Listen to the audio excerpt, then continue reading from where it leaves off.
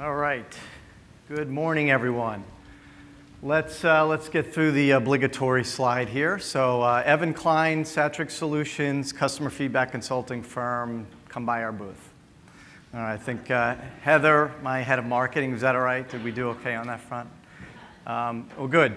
So, by the way, if you came by our booth yesterday, you might have noticed that we had cupcakes in celebration of my 50th birthday.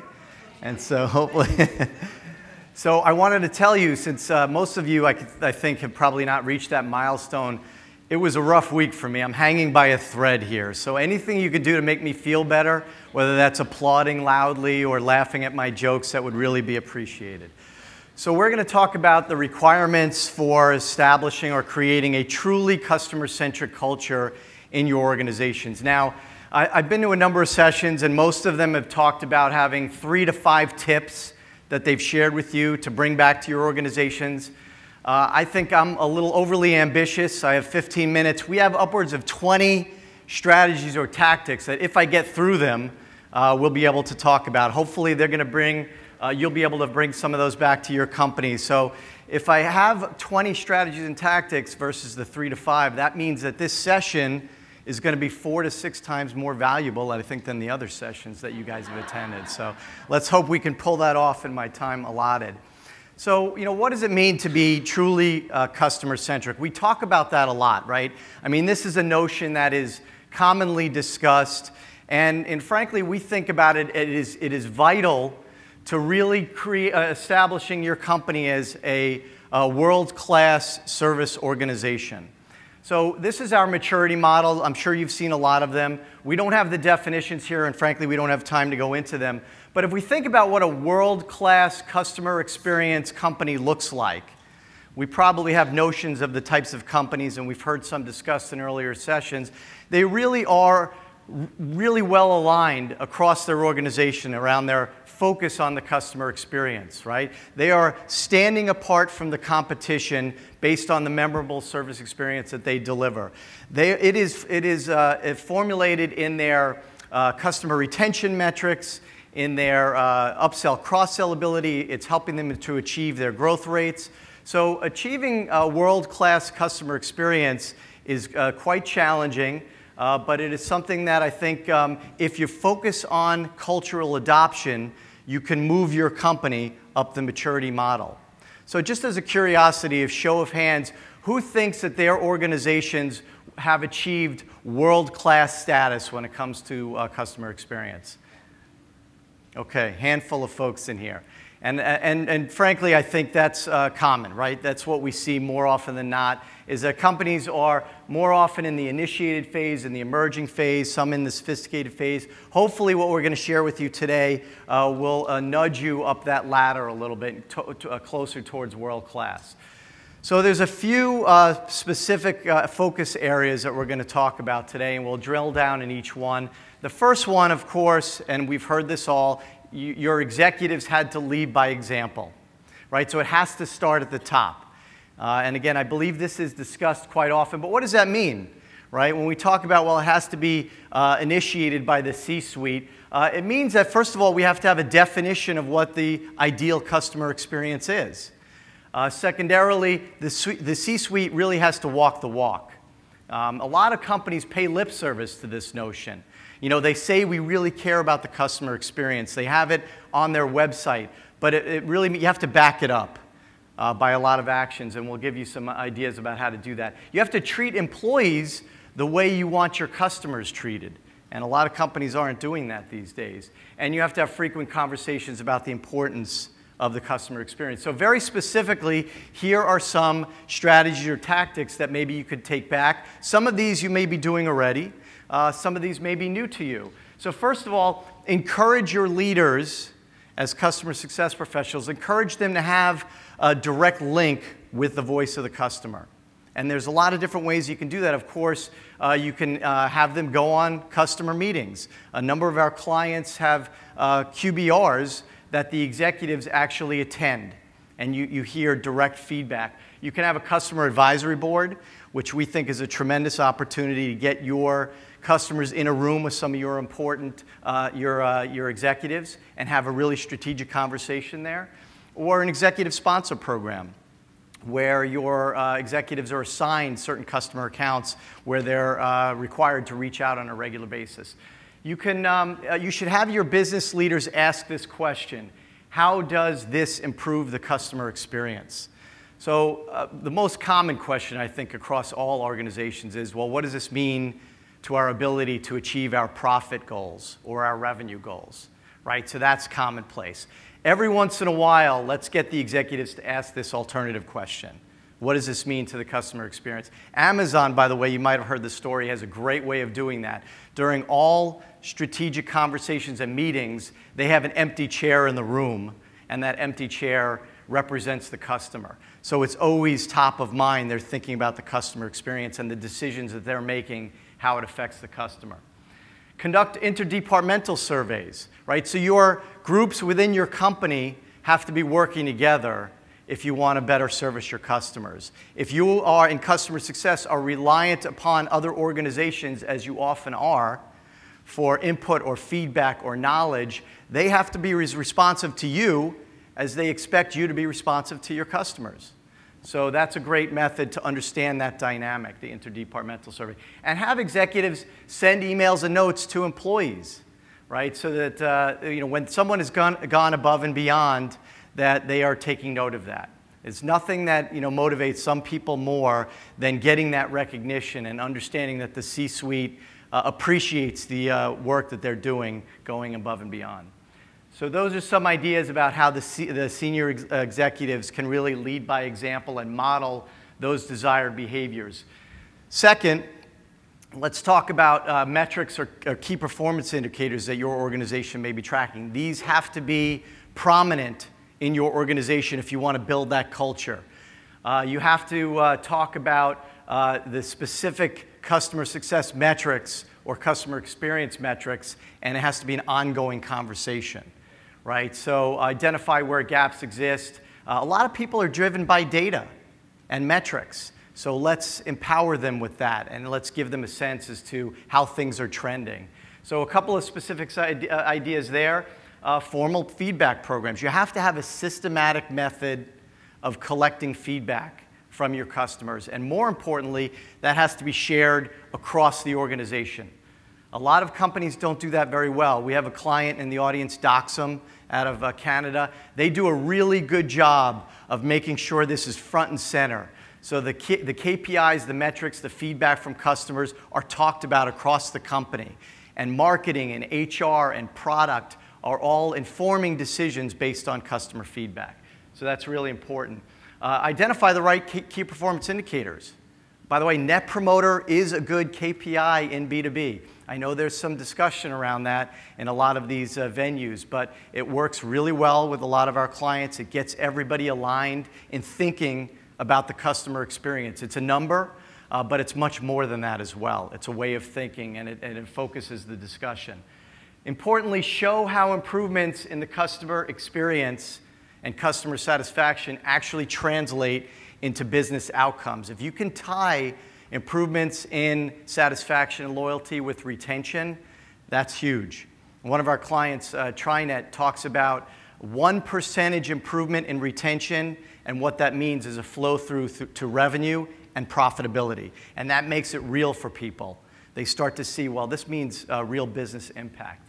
And then use the unstructured feedback. So the text-based feedback you get in your surveys or in other venues are great for sharing stories across the organization. You get a lot of rich feedback that can tell you the good and maybe the not so good. So use that to continually reinforce. Ensure your employees are engaged and empowered. Now, if you're familiar with the service profit chain construct, very important research done a number of years ago that shows the connection, the correlation between engaged and satisfied employees and loyal customers. So that's something I strongly encourage you all to research. Engaged employees are more likely to deliver a better experience. It seems intuitive, but there's a high correlation there. And a couple of ideas: map the customer journey. Give everyone something tangible and visible that they can appreciate about all the touch points in the customer journey.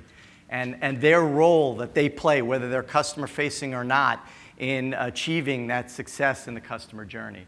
Provide ongoing and coaching and training around the customer experience. Show a willingness to listen to your employees. Employees have a great sense as to what processes might be inhibiting their ability to deliver a meaningful customer experience, right? So give them a platform, give them a voice, allow them to share, hey, if I can improve one process that'll make my life easier servicing our customers, here's what it would be. So it's kind of an electronic suggestion box. And give them the flexibility to do what's right for your customers, even sometimes if it's not the most profitable. Ritz-Carlton has, they're renowned for doing that, empowering their employees to go above and beyond and spend sometimes a fair amount of money to make sure that the customer's happy. Share stories often. So storytelling can be immensely powerful in reinforcing the customer experience and building your culture internally. So, communicate effectively, share this on an ongoing basis year-round, harvest stories by reviewing feedback from your customers and from your social media. So nothing better than actually taking real stories and translating them for your employee base. Share details of wins, right? So when we're able to upsell, or when we're renewing a customer account, or maybe we're converting someone who was a customer in bad shape, but now we've turned them around. Great stories to talk about in huddles, in all staff meetings, in meetings among your department. So the storytelling component is big, and it's something I strongly encourage. Discuss how specific improvements really emanated from customer feedback. So you're collecting all of this wonderful feedback. Show your employees and your customers how you're listening and you're acting on their input. And that'll go a long way as well. And then I say unattributed negative stories can be used as teachable moments. Generally speaking, we don't want to call out employees who might have been associated with a problem account. So most of our clients are not attributing specific people, but we're talking about where we failed. We're talking about losing accounts or where we fell down, because they, of course, can inform improvements and learning moments as well. And align your rewards and recognition programs to customer success. So a little bit of a controversial notion here among some people, but if you tie variable comp to net promoter, and I'm not suggesting to tie customer success people variable comp, but more broadly, as an organization, we've seen it work very well.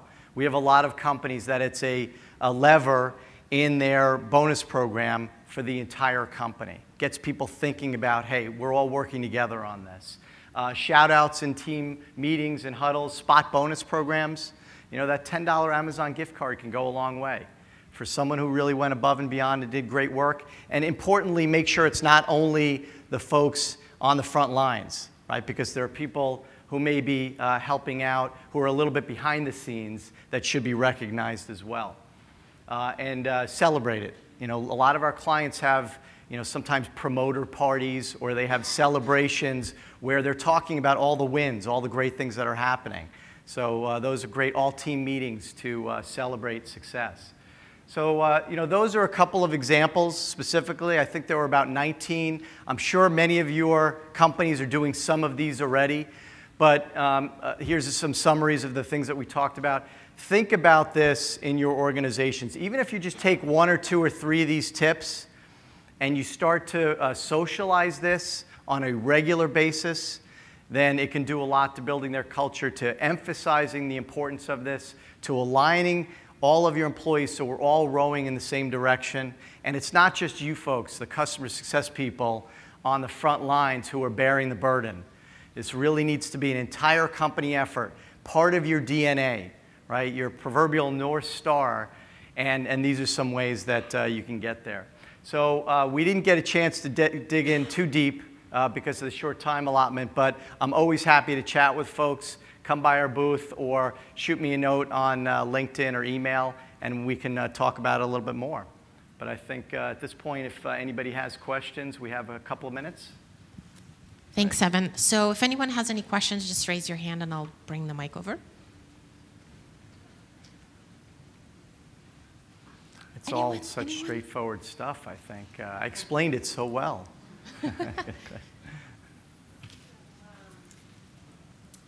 We recently had a switch in our leadership, and our past CEO had started to believe in customer success and saw the traction we were making. And his statement was, the whole company is engaged in customer success.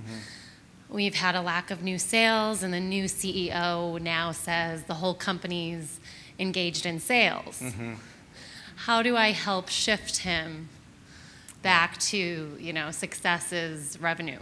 Yeah, that's a great question. And I've worked in companies that are very sales-centric, that are very product-centric, very marketing-centric, and it's a challenge to get people to pivot and think about customer success.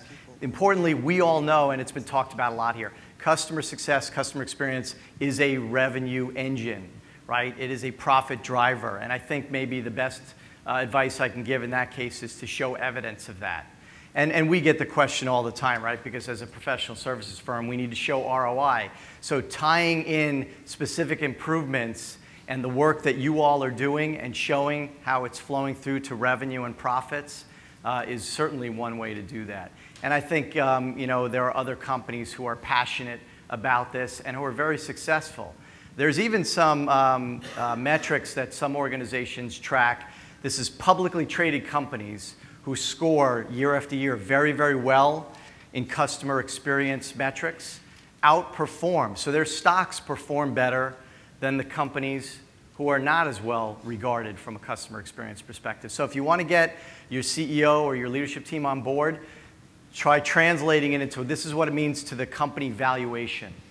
Our value as an organization could be X dollars more or X percentage more if we can only tweak this number around retention or upsell, cross-sell, or some of the other things. So of course they respond well to discussions like that. Okay, one more question maybe in time for? Hi, thank you. We are in the early stages of initiating cultural adoption within our organization. We're actually kicking off customer roundtables in the next couple of weeks and inviting our entire organization to those roundtables.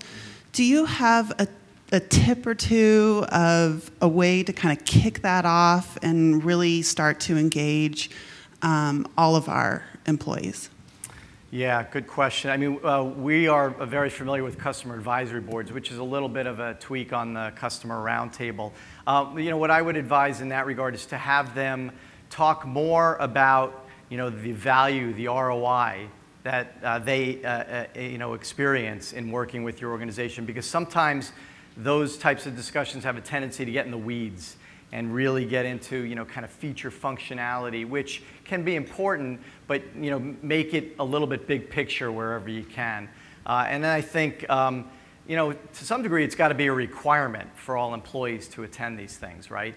You have to understand, and this is part of the customer journey mapping, you have to understand how we deliver value to our customers. You have to put yourself, and this is the empathy, the emotional intelligence that we all talk about, put yourself in their shoes, and no better way of putting yourself in their shoes by attending some of these roundtables or having a shadow type program and really getting in their head, how do they use our product, how do they derive value from it, extremely important. So a lot of our clients will actually make those required attendance. Yeah. All right, thank you everybody. Very good. Thanks, Thank Evan. you. Just